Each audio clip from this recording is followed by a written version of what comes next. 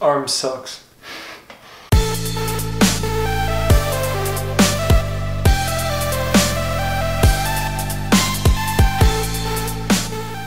Welcome to Grommet Games. Today we are going to be talking about the Global Test Punch for ARMS, the new Nintendo Switch game coming out on whenever it comes out. I think it's June 16th. Yeah, it's like June. Is it really that soon? Yeah. It's like the day after E3 ends. Yeah, I can't buy that then. Sorry. Because I have to pay for Wipeout for my mom. Sucks. It's like the day after Nintendo's E3 conference. Oh, okay, well, video's over. Can't buy it.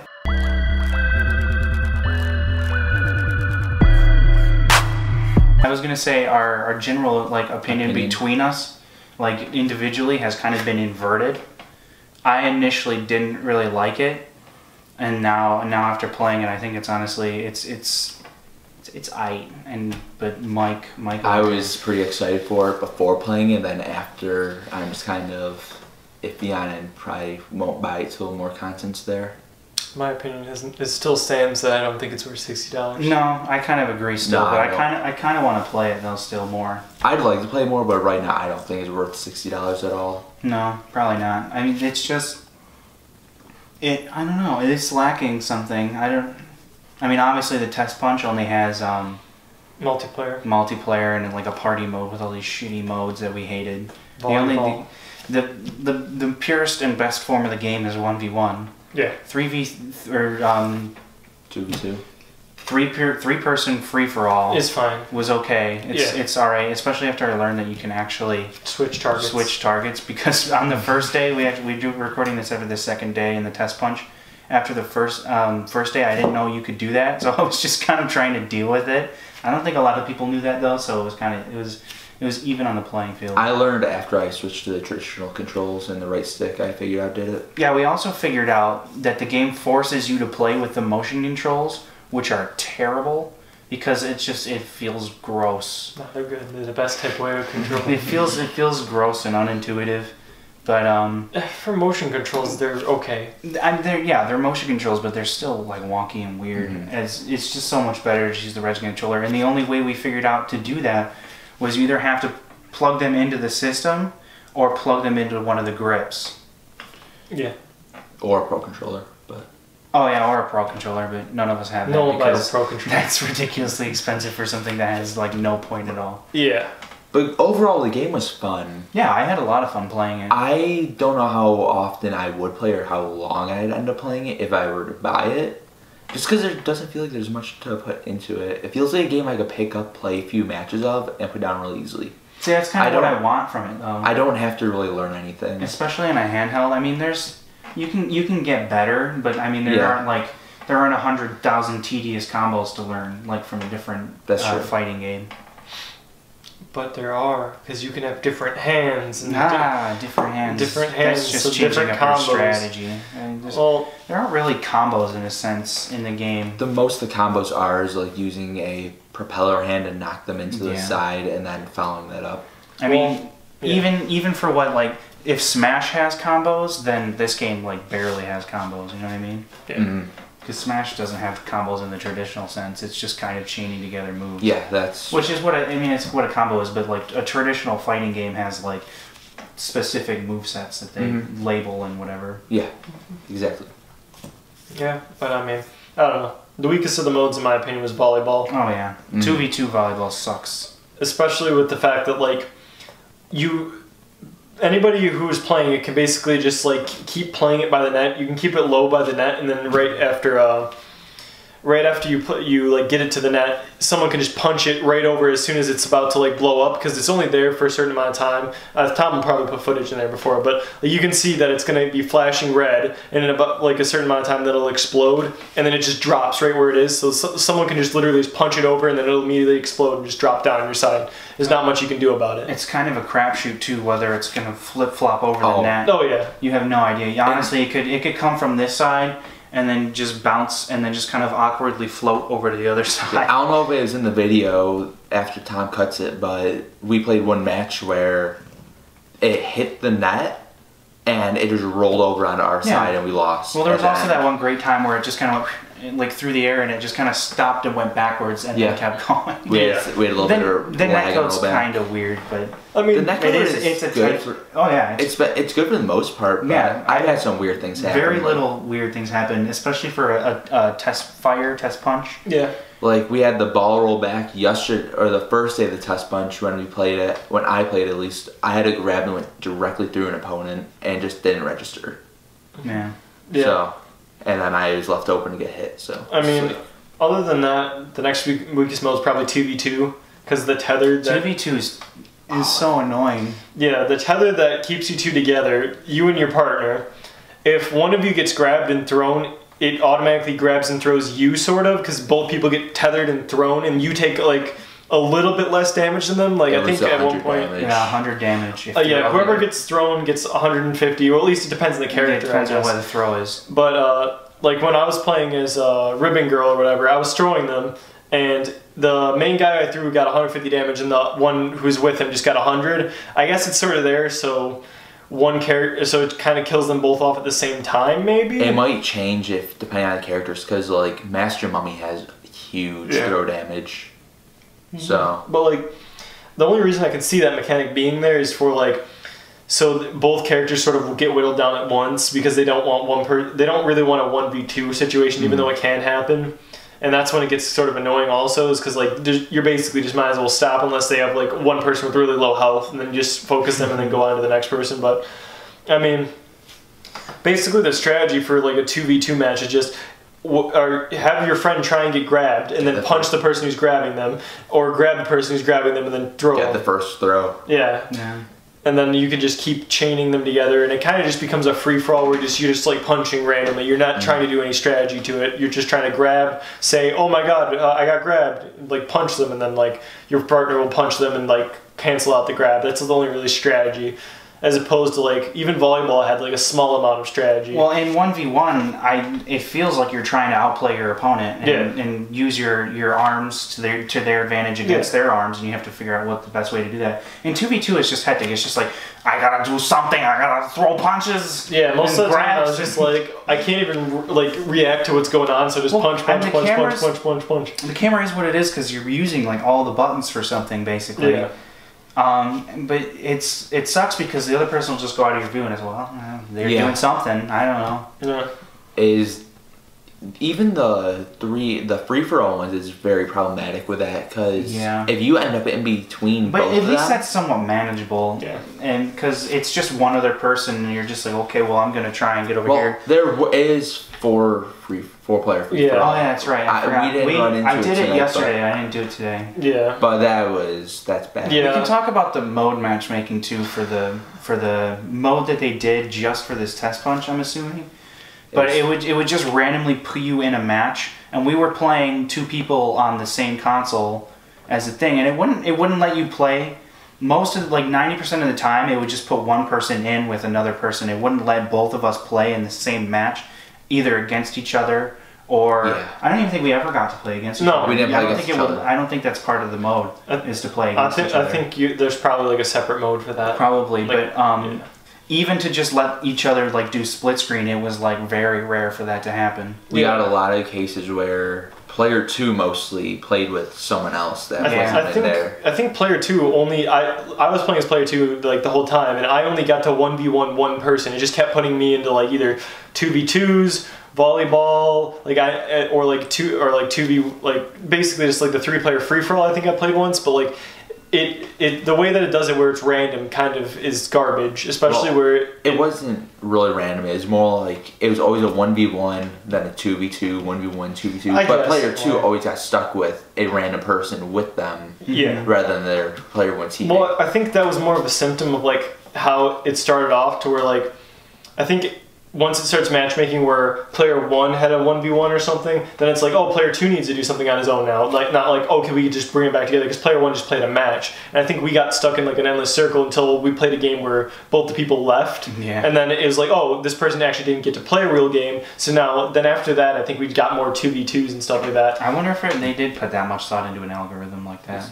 I mean, it makes sense. Because that's just a problem, I guess. Like what was happening, yeah. That's a problem, I guess, that comes up from, because even when I was playing alone, it was a 1v1, then 2v2, 1v1, 2v2. Yeah. So it's not like a thing that happened just because a player 2 is there, but the player 2 kind of got the bad end of the stick for it. Yeah. Well, like it's what we're saying is just like it tried to do a 1v1 for player 1, then it tried to do like a 1v1 for player 2, and then it tried to do like a 2v2. It couldn't because of the game forcing a 2v2 every time. Yeah.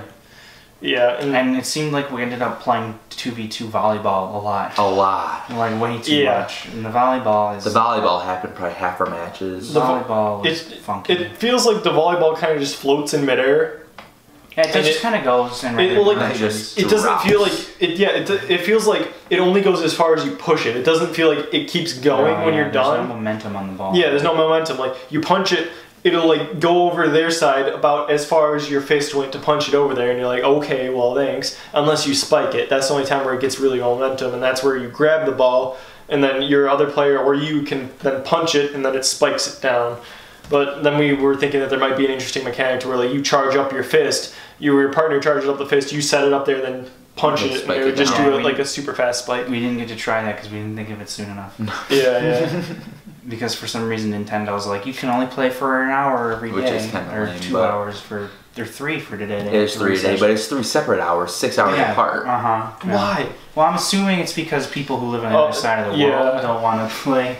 They had well. But why not just leave it open the whole yesterday's time? and tomorrow's, I think, are only in the North America, right, or whatever. There's two the days. only ones that were in North America were the first Fridays. So yesterday, and then what's going to be, I think, June 1st. Okay, whatever. I don't know. I looked at their website. It just feels garbage. Like every other game I've ever known that's not Nintendo is just like, here's a weekend to play it. Here's a beta. Yeah. Literally every other game. Here's 7 combined hours over the course of a weekend. Like, yeah. Thanks for that. It's just like, I mean, but they're letting us play their game for free. I mean, yeah. Is the game gonna have an official demo? No, not that I don't think they usually don't do that. So. Especially if they had like a test punch or test like beta like this, they usually don't do demos. For a multiplayer game, they've never done a demo, I don't think. No, they've only done like test things like Splatoon and this. But I mean, honestly, if I'm gonna have to like sort of like wrap it up, I mean, I'd say that depending on how much single player content there is, like a full story mode and the extra characters, aren't there like 3 extra characters that weren't in the 3 characters we know about that weren't in. Okay. So. Like, and how many extra characters? Because like, it kind of seems like I didn't play many other characters. I played like Ninjara, regular dude, Spring Boy or whatever, and Ribbon Girl. But like, it without any extra characters is it's just kind of falling flat and doesn't feel like it feels more like a $30 or $40 release that goes on like. Just randomly comes up one day and you're like, oh, this is something I can play, with friends.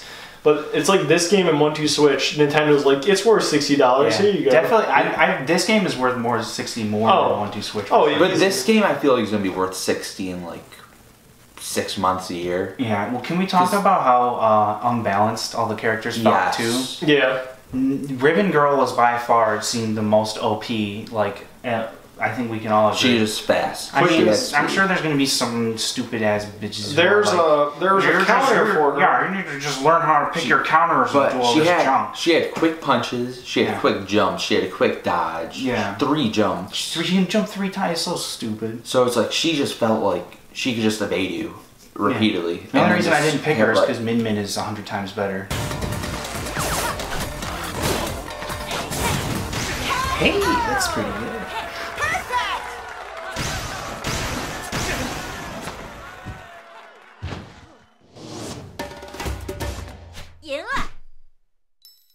There aren't very many, like, you can just be like, oh, I'm going to try, I'll play them, but it's just like, those things don't really counter each other, they're just like stupid OP things that wreck the game. Each player has, yeah. If it becomes any sort of competitive thing, it's going to be very much who has the most abusable ability, and that's what's going to be the meta. They need to definitely do some balance changes before they finish.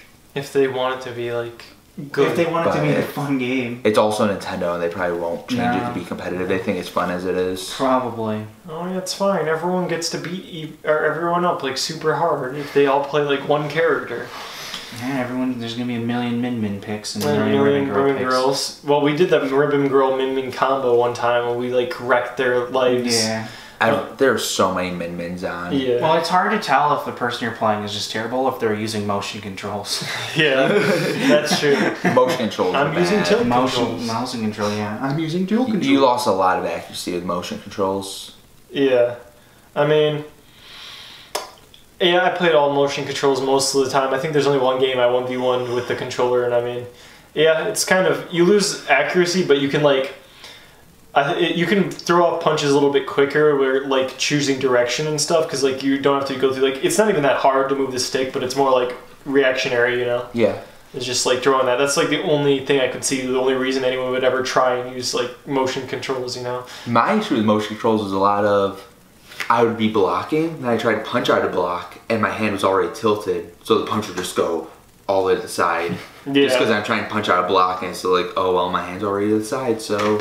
I only tried the motion controls for like one match, and I was like, I'm not doing this again. Yeah, well, also it seems like some of the people's like punches and stuff, and like their hands that they can have and swap out seemed a little bit more like OP in specific modes. Like the 2v2, if like you're playing Min, like her dragon thing, you're trying to dodge one person, all of a sudden her dragon thing comes in and just there's like, if they have both lasers, just shoot. Lasers going all over. 99% of the time I spent playing the test punch, I used the curvy spinny boomerang thing and the dragon laser. Like, yeah, there's for me there was like no other option because it was the best. I didn't see anybody really playing the mechanoid chick or like the slime. No, dude. I never saw. I saw like one person in the lobby, and I don't think I ever played against her. I played against both of them, but like they were few and far between. Like even when they played, it was just like. The first day there was a lot of those blobs. I found it's mostly. I ran into a lot on the first day. These are like the top 3 picks: Ribbon Girl, Min, and the Blob. Mm-hmm. That was what I noticed, and there was a lot of Ninjara today too. A lot of Ninjara today. A lot of. Well, it's just because he's weeaboo. A lot of Min today, and a lot of Ninjara. Always today. a lot of Min. People love their Min. Mm-hmm. I love my Min. We're gonna let Twin Tail when the actual game releases. Yeah, Min's better. But I mean, in general, Nintendo just kind of needs to do some balancing shifts, and if there's enough content there, it might be worth the purchase. But, yeah, I might buy it if there's enough content. But right now, 10 fighters and like 30 arms there in it. Yeah. Is not enough for me. And like just the 3 game modes or whatever, like volleyball and like the specific fighting between the different people. Well, I mean, it'll be better when you can choose what modes you want to play. Yeah, I guess. Like, I'd only play ranked one if I got it. Yeah. Just because I don't want to deal with the dumb bombs that appear in the middle of the match. I don't want to deal with 2v2. I didn't think they were so bad. The bombs and the items. I got screwed over by a couple. I mean, it blew up when I grabbed someone. The only thing I had a problem with was the It seemed like the spawn location. It always seemed to spawn them on the person who was doing better. Yeah, like the healing item would just spawn on like the person with like almost full health. I was like, well, thanks for that. That's really helpful. Like Mike had just died or something when we were doing a 2v2, and then all of a sudden, it literally just spawned right in the 2 people. One guy had like no health left, and I was like, okay, maybe I can get this guy down and 1v1 the other person. Immediately spawns like a health circle right around them, and I'm like, well, I'm dead. And like they both got like almost like half, and the other guy had like max health, so I just basically was like, I'll try, but I died. Yeah. Guess I'll just die. Yeah. That old dude. But yeah, I mean, Nintendo it's more content than I thought it was going to be, but still not enough. It's also faster paced than I thought it'd be. Yeah, I guess. I thought it would be slower. It's a bit faster than I thought it'd be. I think I was playing mostly Min. She's relatively quick. I still think it's kind of slow. It's slower paced than other things. But I guess it's because of the way I play. It kind of feels slow. Just because there's no reason not to just jump, dodge, and grab. Yeah, it's such a strong tactic. Yeah. Well, for now, until people learn to defend against it. Yeah, I guess. I mean, but you can't really like not much block. You can just dodge. There's not much to defend when you throw a grab and they have no arms. If someone's just repeating the same strategy over and over again, you can learn to counter it pretty quick. Yeah, I guess. But yeah. So everyone's final verdict on the game from the looks interesting. I mean, I'm sure there's more information. Is there more information on like the single player content? I guess we'll get it. Probably E3. Yeah, I'm waiting to see on that. I feel like I might buy it. Like, there's probably a 60% chance right now that I'll buy it at some point. Not in June now that I already stated that I can't. Yeah. To me, it's promising maybe like a Christmas purchase. Yeah, holiday season purchase. Maybe if I have enough friends playing it and like it allows like a good cool group party mode to where like you could group up and play with each other. There's up to 8 people apparently, as opposed as up to like 20. Nintendo eShop link 20. 20. It's like you can do like 20-person lobbies. Okay, lobbies. No, 8 people in a game. You can't do 8 people in one game. Max is 4. No, they showed on the thing 1 to 8 players on the Nintendo eShop. There was like a leak. It could be wrong, but that's. They didn't show an 8-player mode. No, so. I know they didn't, but there's. it said 1 to 8 players on the Nintendo eShop at some point apparently. In the end, Tom, all I gotta say is all we can hope for is a fidget spinner arm that you can use. I mean, they kind of already have spinner ones, but you know, like a fidget spinner one. Imagine.